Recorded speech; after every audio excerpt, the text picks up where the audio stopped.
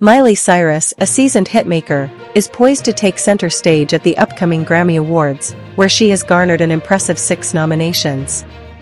The highlight of the evening is expected to be her live performance of the hit song Flowers, a track that has captivated audiences since its release in January 2023. Preparations for Cyrus's Grammy performance have been nothing short of extraordinary. On a Friday afternoon leading up to the event, the artist dedicated time to a rehearsal at the Crypto.com Arena in downtown Los Angeles. Sources with direct knowledge of the matter have reported that Cyrus is in impeccable vocal shape, and the rehearsal left a lasting impression with its blow-you-away good quality. The anticipation surrounding Cyrus's performance is heightened by the fact that Flowers will be performed live for the first time since its release. The song, an energetic empowerment anthem, has been nominated for prestigious awards, including Song of the Year and Record of the Year.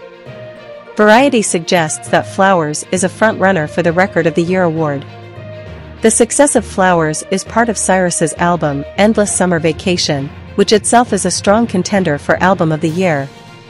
This category, however, presents formidable competition, with Taylor Swift's Midnights among the nominees. Additionally, Endless Summer Vacation has earned a nomination for Best Pop Vocal Album, showcasing the diversity of Cyrus's musical prowess.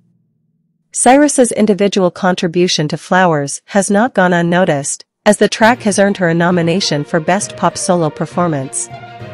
Furthermore, her collaboration with Brandi Carlile on 1,000 Miles has secured a 6th nomination for Best Pop Duo/Vocal Performance, highlighting Cyrus's versatility and collaborative spirit within the industry.